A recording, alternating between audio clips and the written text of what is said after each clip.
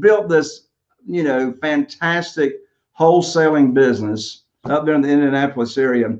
You mentioned that you work with people all over the nation. What do you primarily do, Brett, outside of your own business? Do you work with other people across the nation, helping them passively be involved in real estate and get high returns, or do you actually coach other people that want to learn about wholesaling? Yeah, that's a great question, Jay.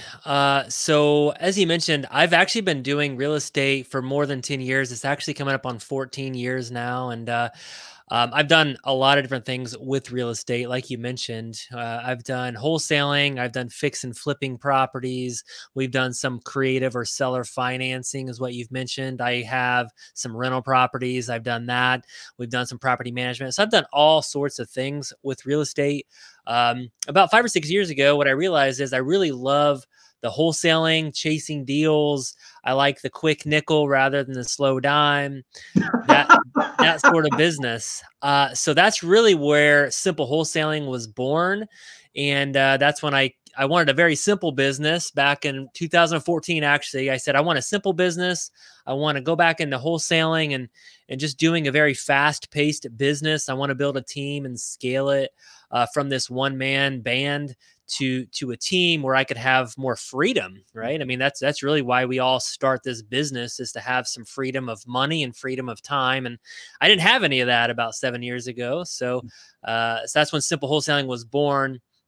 And yeah, we've been doing amazing. So fast forward to today, I think last year we did a little over 300 deals. We do between $2 and $3 million of type, gross a year. And I have a team right now, I think of about, let's see, it's always growing a little bit, 13, 14 people. We work with virtual assistants as well. And we mostly do wholesaling, honestly. And then we also do some creative financing, that's where that passive income comes into play, because the wholesaling business, you have to keep doing it over and over and over again every single month. So I realized, I can't do that forever. So I need to build some passive income. So that's when we started to seller finance some of these properties where we are the bank, and then we finance the properties, and we do, like I said, 40, 50 of those a year. And that's where that passive income comes in. And then we also do some rentals here and there to save on taxes.